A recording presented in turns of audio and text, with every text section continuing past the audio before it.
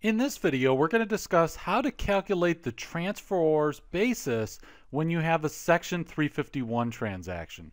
So quick review, the three requirements of Section 351 are the transferors are transferring property in exchange for a corporation stock, and then they have control of the corporation immediately afterwards. So let's jump into an example. Let's say again that you own a Ferris wheel and that the adjusted basis or the cost of that Ferris wheel was $100,000, but now the fair market value of the Ferris wheel is $975,000. So you have a friend named Bozo the Clown, and Bozo owns 100%, all 20 shares of a corporation called Seven Flags Amusement Park. And what you're doing is you're going to transfer your Ferris wheel to the corporation, to Bozo's corporation. And now what Bozo's corporation, Seven Flags, is going to give you in exchange is it's going to give you 80 shares.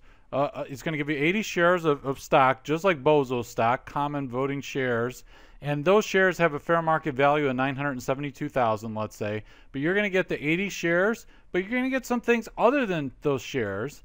You're going to get $2,000 cash.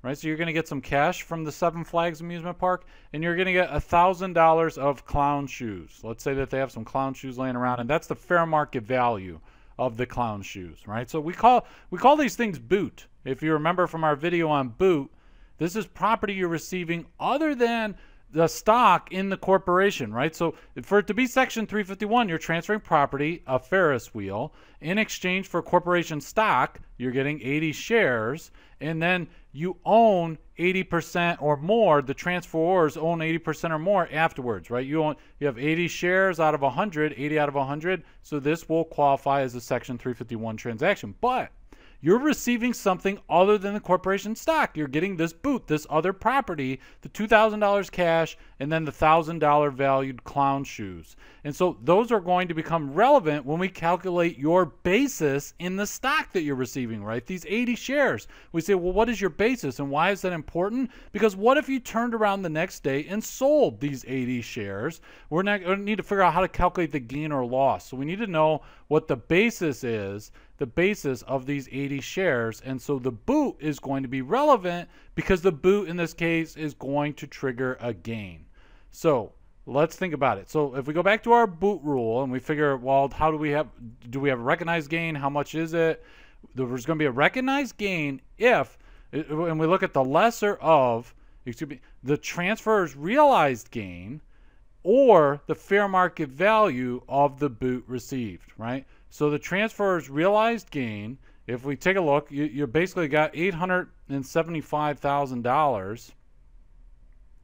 So we've got $875,000 here, right? There's an $875,000 difference. And so we've got $875,000 is the realized gain. It's not recognized, realized.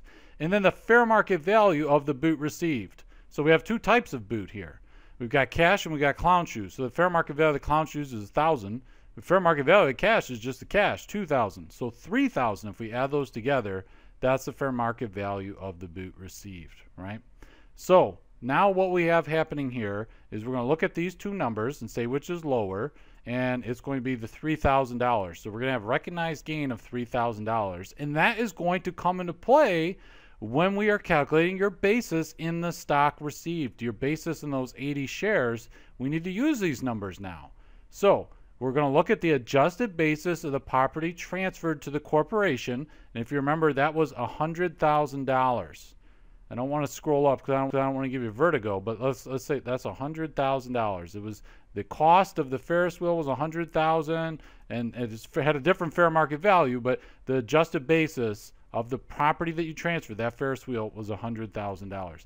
Now we're going to add any gain that you recognized as the transferor. And we know, we just calculated, you recognize $3,000 gain because of the boot you received, right? We calculated that, so you get $3,000. So we're going to add $3,000. Okay. Now we're going to subtract the fair market value of boot you received. Well, you received those $1,000 clown shoes, and so those $1,000 clown shoes are going to be subtracted. But then also we're going to have to subtract any cash that you receive from the corporation, right? So now you've received $2,000 cash. Now, if you want it, this cash is boot too, right? So realistically, you could put it all on one line where you have minus $3,000. It's up to you, but I just wanted to separate it out. You might see it this way in a tax textbook. So minus 1,000, minus 2,000, or you just put minus 3,000 and net it together into one line. But now, it also, if you had any liabilities assumed by the corporation, let's say you had some debt associated with the Ferris wheel or something, that would be subtracted as well. But we don't have any of that in this case, so that's just going to be 0. And then now we put all that together, and that's going to tell us our adjusted basis in the stock that was received, those 80 shares. Right, those 80 shares of stock in the Seven Flags Corporation is going to tell you your basis. So 100,000 plus 3,000 minus 1,000 and minus 2,000 is going to give us $100,000. So this is going to be your basis. This is the basis in those 80 shares. Now let's think about something here. So we said that the fair market value of the 80 shares that you receive was $972,000, right? So it was $972,000.